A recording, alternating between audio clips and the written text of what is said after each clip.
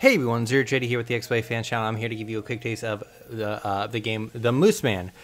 Games like these are usually hard to kind of quick taste because a lot of the stuff is it's very much based on like the story and everything. So if you have any interest in this game, go pick it up. It's actually really interesting. It's very story-driven, kind of 2D side-scrolling walker kind of game. However, it's got some very, dare I say, trippy visuals, amazing 2D artwork, pretty great music, very inspiring in places where it needs to kick in and all that kind of fun stuff. So if you're interested in it at all, check it out. Go pick it up. Anyways, that's kind of your warning. But this is a kind of a game where you play as this kind of shaman guy, and I believe it's. And I'm going to probably say this terribly. I had to look it up. These journey across these lands are heavily inspired by the Finno-Ugric lore and the Chud tribes of Northern Europe. I had to look that up, kind of figure that kind of stuff out, but it's very interesting, and I might actually after this go and kind of look that kind of stuff up. But as you understand, there is it's mostly story, but a lot of this is you're also solving rudimentary puzzles, going left to right. Some of the places are, a lot of it is very, striking. It's very intense at times. And there's a chapter select, so I'm going to show you some certain places that I found very good, but start at the very beginning so you can actually see the main hook of this game. A lot of the story is delivered via this kind of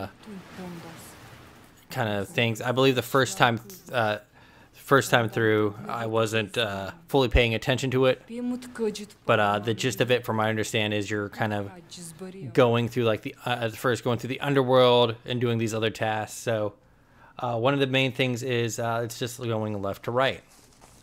So as you can see, it looks fairly normal, but once I hit A, or once I get to a point, once I can hit A, a lot of stuff changes.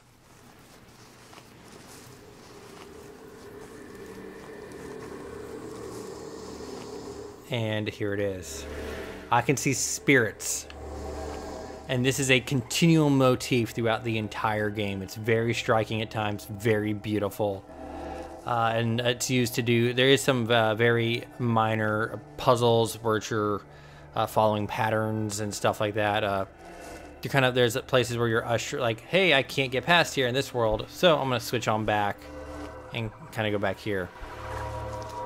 At one point there was a very minor puzzle where like, hey, I have to avoid a bear, so I'm gonna push this button to hide when he wakes up and get back up, and he'll chase me, and I'm flipping between the universes. As you can see here, without the spirit vision, I just fall.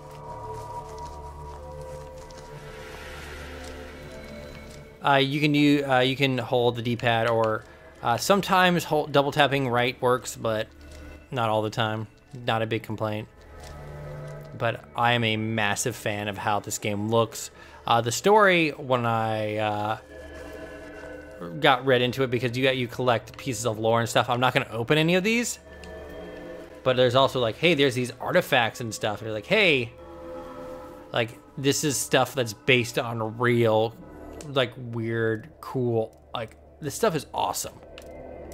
And if you're into this kind of stuff, there is so much, there's achievements attached to it and all that kind of stuff. Like, hey, like this is like, I chased this, like there's like this evil creature in here that I lured out to some spirit guards outside of the village, and they killed it. So this is the first little puzzle you're kind of going through.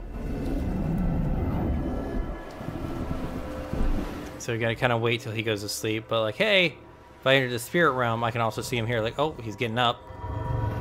Gotta kind of hide and wait. We go back to sleep, and we're just gonna keep going. Oh. And then after this is a really good place to kind of show how crazy this game can get. So once we get past him, he's gonna go, ah, not that exact sound, but he's gonna kind of get back on up and be like, hey. And this is probably the best example of like the light puzzle solving kind of stuff. And off we go. So I can't walk past those while in that spirit realm, but I can walk past this in the spirit realm. So you're kind of shifting back and forth quickly to just stay just outside of his reach as he comes for you. And then once we get over here, we're going to kind of just pop off and fall into the underworld, apparently, from what I understand. There are collectibles, like as you can see over there on the far left.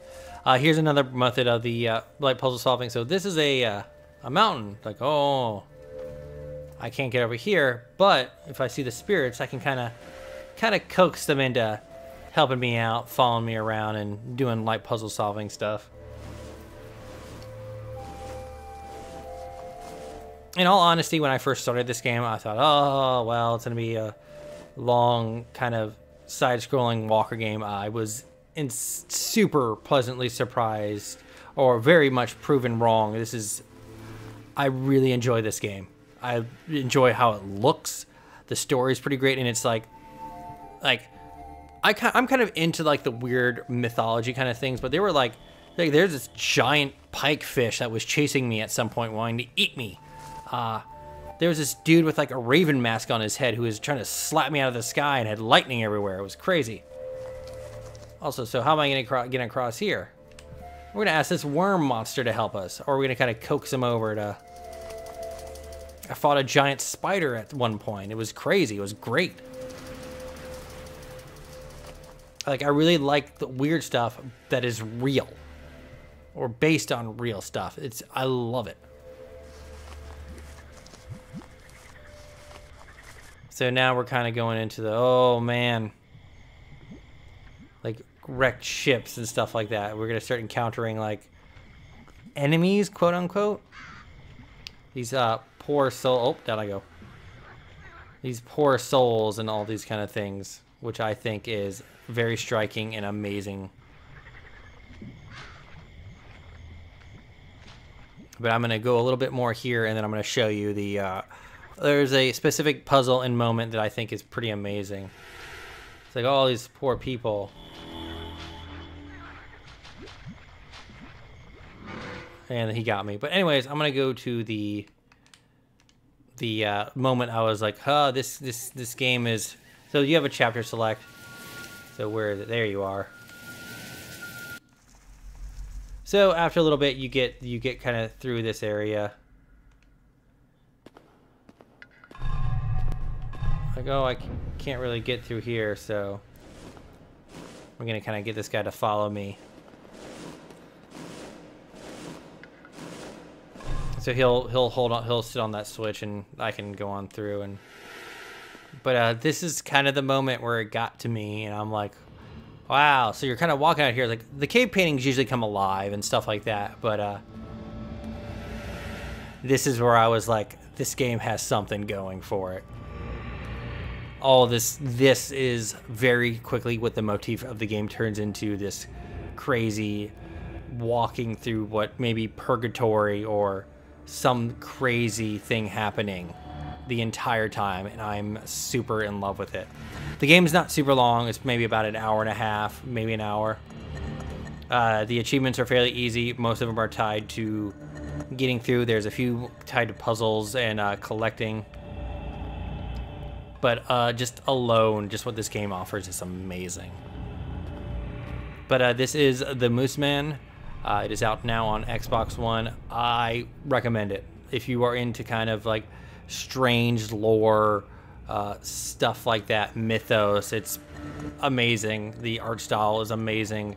The puzzle solving isn't too crazy. Later on, they introduce a sort of defense mechanism where you kind of have to activate it to ward off enemies, but it's nothing crazy.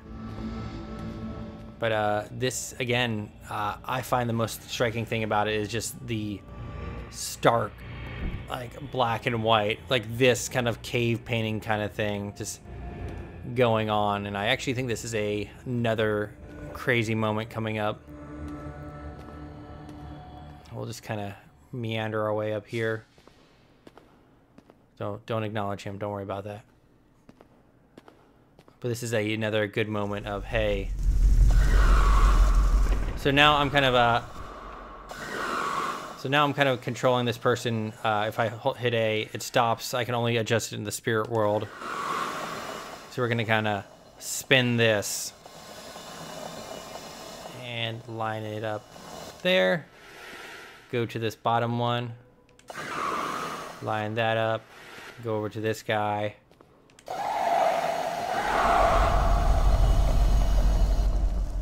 And I'm going to leave this off for you guys. I'm Zero Jetty. This is the X-Play Fans channel. Check out our other videos. The Mooseman. I super dig it. Again, it's not too long, so it doesn't outstay its welcome. I recommend it. Thank you so much for watching. I'm Zero Jetty again. The XBLA Fans channel. Have a nice day.